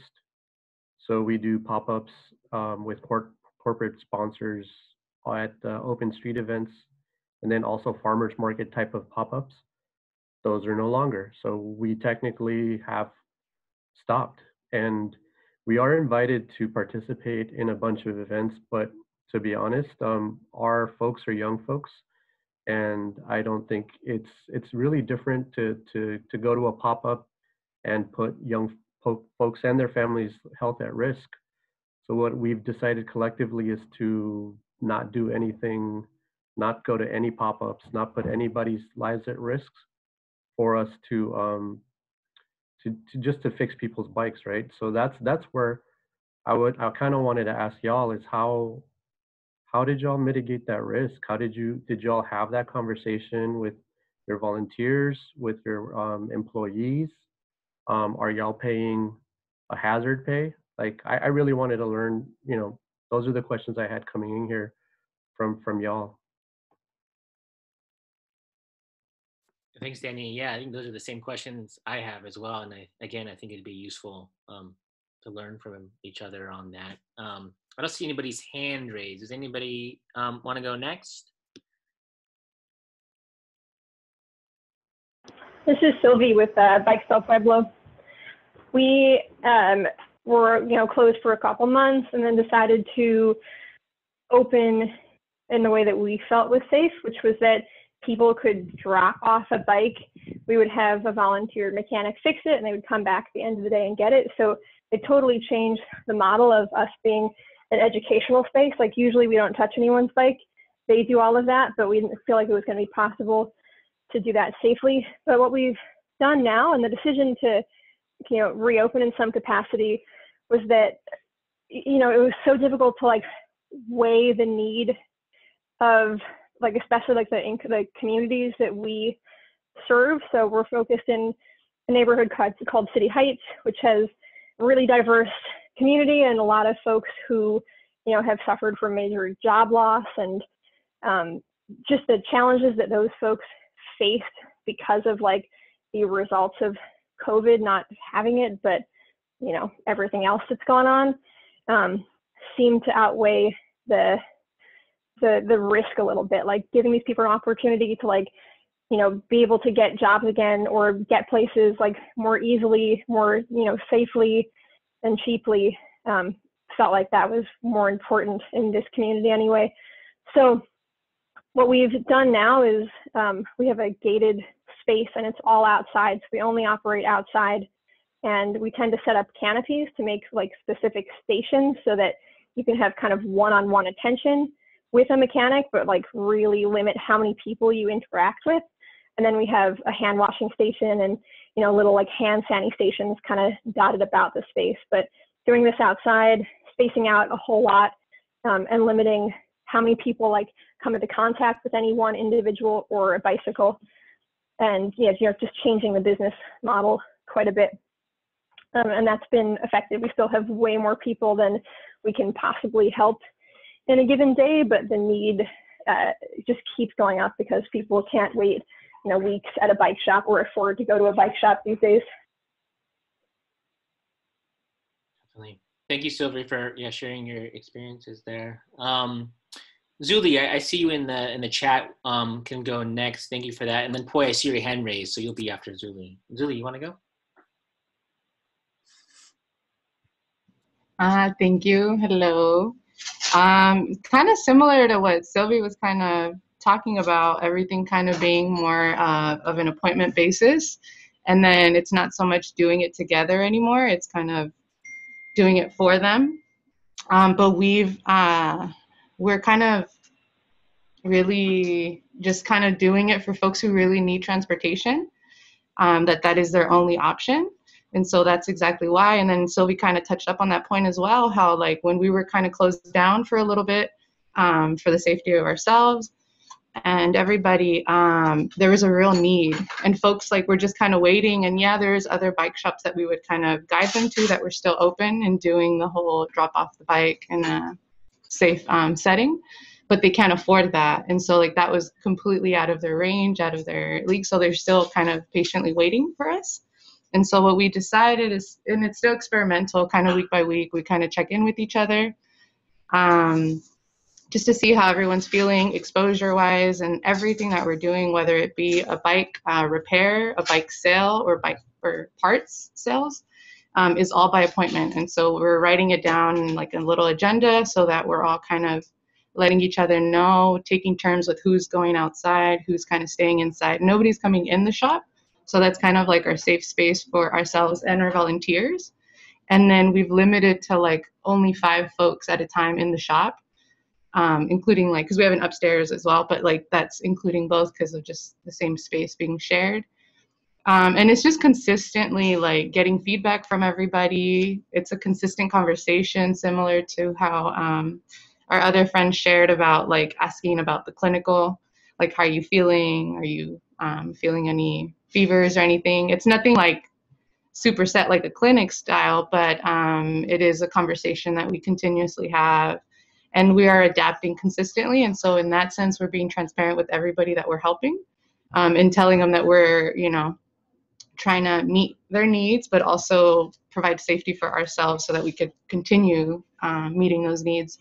And then so this week we actually also have like a little survey going on so that we could get feedback from the customers that we are helping right now in terms of like maybe what we could improve on or what it is that's working, what's not working, so that maybe later on, kind of how Rachel was talking about in the beginning, how the reality is most likely we're not going to go back to before March. So therefore we're kind of trying to think of like, what is this new reality going to look like? How are we meeting folks' needs that are still like capacitating folks to fix their bikes in this community space like mentality. And yeah, that's what I had to share. Thank you. Thank you very much. I think that was very useful. Poi, I see your hand raised. Do you want to go next? Yeah, I think our experience has been similar to Zuli's. We have normally about 30 volunteers, and we normally would have the shop open in the evenings and weekends to serve people when they're not working. In response to the era of COVID, people like me have decided to socially distance to the degree that we don't even come to the shop anymore. But I would say about 40% of our volunteers are so interested in serving the public, or so antsy, so fed up with the idleness that happens from just staying at home, that they have been willing to take a certain amount of risk and to run the shop. So, we through negotiations and ideas and our regular monthly meeting where we work out our policies, we determined that we could do about 1/3 of our business. And our business is most of our time and our effort is spent in teaching people to fix their bikes, which is really shoulder-to-shoulder effort. And while that's a majority of our time, it only accounts for about 1/4 of our income. So we've cut back on that. We now have a line of people who are at the front door, and they can come and one at a time come to the front door, and they can ask for a part. And in the shop, we limited we have a 1,700 square foot shop. We limit it to a total of 4 volunteers in the shop, and one will maintain the front door, restrict people's access into the shop. We don't allow customers in the shop, and the rest of the people will search for parts or will be working on, well, we get a good deal of businesses, bikes that have been donated to us, which we then fix up and sell as ready to go bikes. So that has been sustaining us at a sustainable loss every month, but it's provided us most of our income is selling of bikes that have been donated. Having said that, we have traditionally served a lot of the socially marginal populations, homeless and such, and that has been a challenge for us because the desire to socially distance and follow the rules is a little bit harder for those communities to manage. So anyway, we're getting by, and we're, we feel the loss of not being able to spend more time educating the public. The other thing that we've been doing is, that has been helping us financially is the bikes that are stripped down, we are searching for more of the specialty parts that we can sell for good money on eBay. And we've been using the eBay sales of rare and unusual parts or expensive parts as a way of getting those to flow through the business, since we don't have people coming in and browsing at our cabinet, which has the finer quality parts. So I hope that can be helpful to others who are running shops. I'm open to questions. Thank you. Thank you, Poi. Yeah, I think that was, very comprehensive. Thank you. Does anybody have any questions for Poi, Zuli, Danny, or anybody else? Or anybody else want to talk about what they're experiencing at their shop and how they go about it? Okay, so just really quick, the question that I have is, for those that are fixing other people's bikes, do you guys carry the bike shop liability insurance? Because the whole thing of getting around that for co-ops is we teach, we do not fix. But now y'all are fixing, and if somebody gets hurt with that bike that you fix, you are liable. At this point here, I want to say that we've argued about this quite a bit in our management meetings and circles, and officially we do not fix bikes. We do not charge for them. But it's been quite a controversy. It's been quite a controversy of people who feel like they want to give back and help, especially those people who are transportation poor. It's a problem, but officially we aren't doing it. There may be those who are doing it in a non-kosher way. We ask them not to, and with a wink that we understand that they may be personally on their own doing something. I'm complete. This is Diana from Biketopia in Berkeley. We are not holding our workshops at the moment, but we have liability insurance for this reason, and we fix bikes at events, and so it's really important to us. I don't think it's that expensive for us. I don't know the exact amount, but it's definitely worth it. It's just not something that we want to risk at all with the workshop. And I want to say that we're operating in a really similar way. We're having people drop off bicycles to get them fixed, but we just moved to a larger space that has different areas like within one space, and we're thinking about, well, we built a platform and we're thinking about having like one person maybe make an appointment to have them come work on a bike, and that being something that we test out. We're trying to acquire some fans to get airflow moving in there, but I think that it would be far enough from the volunteers that it would be okay, and the volunteers could help support if people have questions. But that's something that we're thinking about piloting. Our other space is definitely way too small to even hold any sort of workshop educational thing right now, which has been really challenging for us because it's been hard to not do the core thing that we do. But I wanted to mention that we do have liability insurance, and that I recommend getting it if you can. Thank you, Diana. Anybody else have any questions? I see a hand raising. Aaron, you want to go ahead? Got a question about scheduling.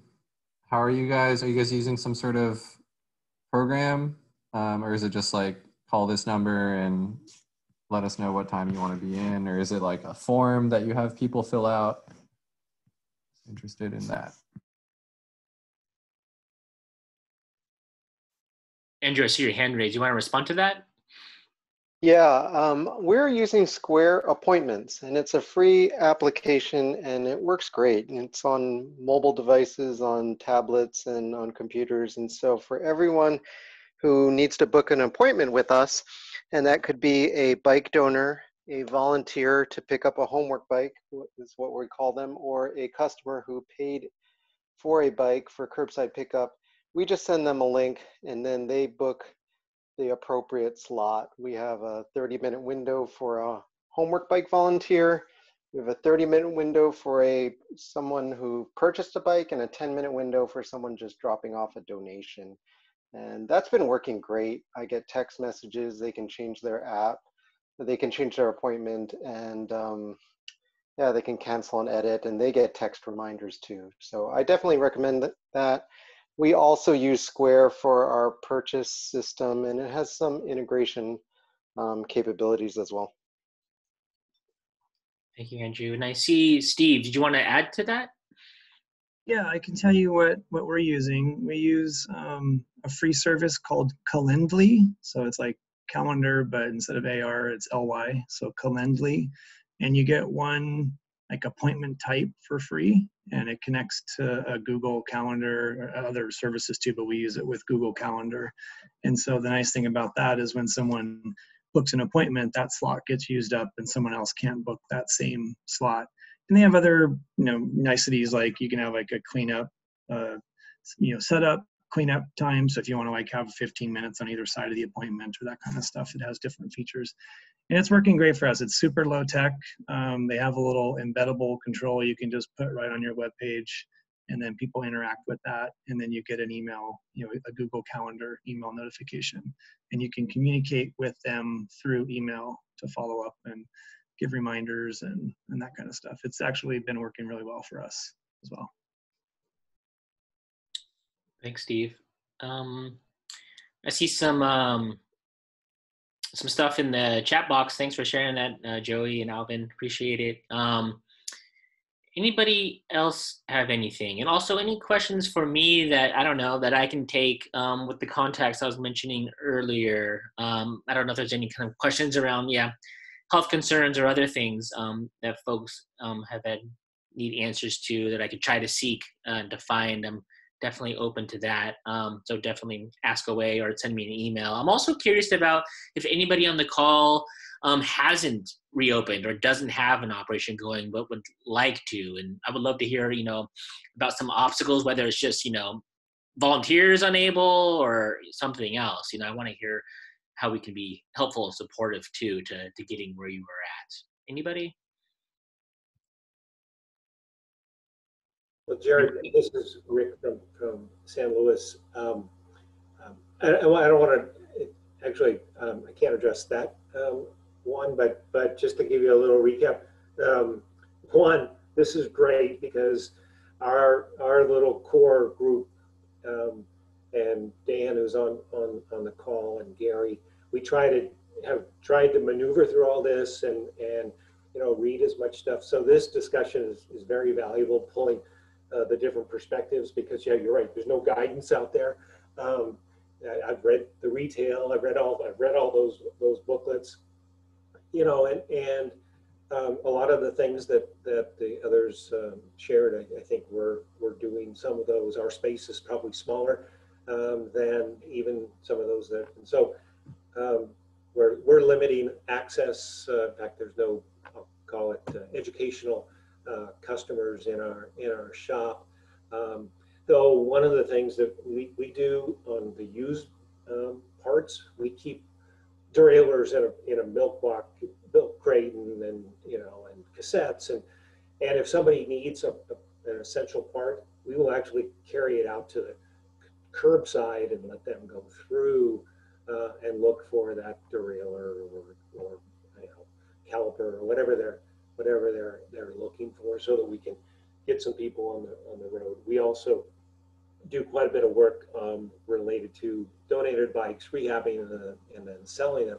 But we also, because of the limitation of the challenge of the supply and demand on new, from tubes to tires and things like that, we have a lot of bikes that we call project bikes that they might need some loving care or a lot of care, and so we will let those go at a bargain price, and they can take it home, and if they're mechanically inclined to put new cables or brakes or whatever it needs. The liability issue that was raised is a really interesting one. We do have pretty extensive liability, but the comment about being bike shop, I think I have that, but I'm gonna check into that. The other thing is that I am curious about the instruction side. When and where is the guidance going to come related to social distancing instruction, whatever that means? I went to a community bike shop in Colorado a couple months ago, and they were doing it socially distanced outside. They weren't working on the show, but where's the instruction? And we need, because that is our bread and butter in serving our communities. And what's some of the future guidance on that? So anyway, I appreciate all the feedback and thought. It's thought provoking, and for Misery Loves Company or whatever, pulling us together like this is very valuable for us to group learn. Great, thanks, Rick. I think, I was wondering that same question about, when is instruction or, actual side to side, what you all do, most importantly with others, when is that gonna happen again? And I don't know. And I don't know if others have any thoughts around that, or experienced or seen other people to do that safely. And it seems like a very difficult thing at this time, right in the middle of the pandemic. But any thoughts on that? Or anything else? We only have 2 minutes left, so I want to save at least 30 seconds for some final words. But any thoughts, Peter? Well, I don't think, I used to think we have to be either 100% safe or not do it at all, but I've come around that, you got to do everything you can to kind of reduce the chance of spreading, germs basically, and just do your best and kind of make sure everyone's on the same page. So at the Bicycle Kitchen, we are installing a roof fan that's gonna suck the air out, but at the same time, we're lucky to have a pretty big yard space. So all operations are outside only. Only one person's allowed inside. But something totally different is we also have a weekly online shift where we do this Zoom. And it's been kind of interesting. People would really show their bicycle with their video, and we would tell them to move your camera this way or that way, get closer, and we would kind of discuss what might be the problem or what might be the solution. And it turns into just talking about what's your favorite bike is, and it's kind of fun. But at the same time, sometimes we have only one person. It's kind of erratic, but it is kind of doable to do things online. At the same time, it's not the same thing. It's as Pauline mentioned, there's this urge to just wrench together, and it's really hard to get around that. Yeah, definitely.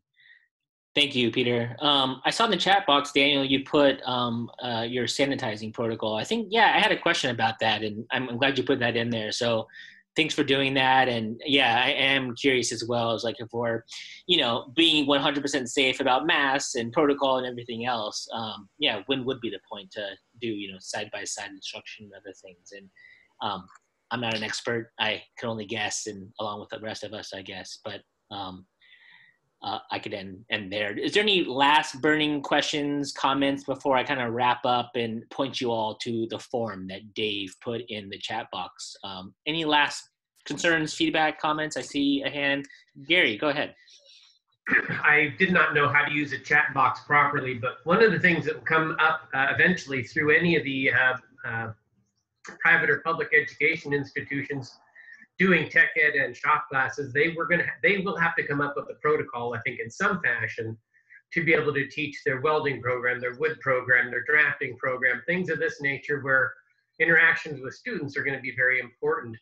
I don't know what that looks like yet, but they may be inventing the wheel just now that we as educators also can use their program or modify their programs.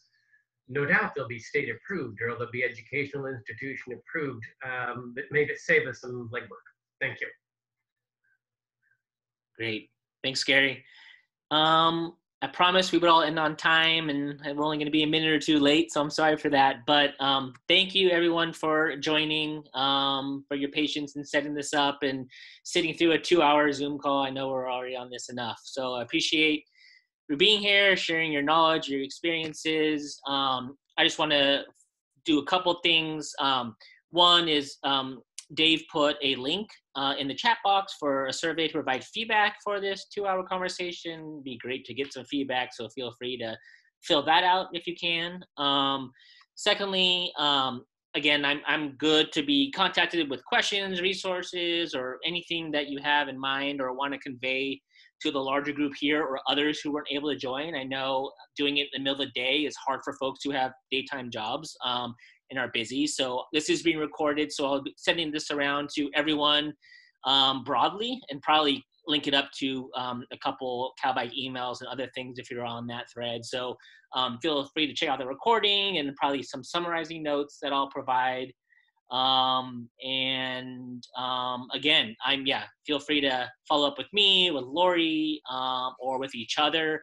And the last thing I'll say is that I truly enjoy connecting different folks, different parts of the state around similar and shared interests. So I look forward to future conversations among you all, either on this topic or others that we can tackle at a statewide level. I think CalBike is uniquely situated to be a coordinating and convening force for that if there's interest for things to talk about or listservs or whatever. So I just want to put that out there, and if anybody has any interest, bring it up with me, with Dave or others if you think this could be a helpful space, because I'm definitely love the community bike shop space, the bike kitchens, and all of you doing that work. So again, I appreciate it. Sorry for running a little bit over time.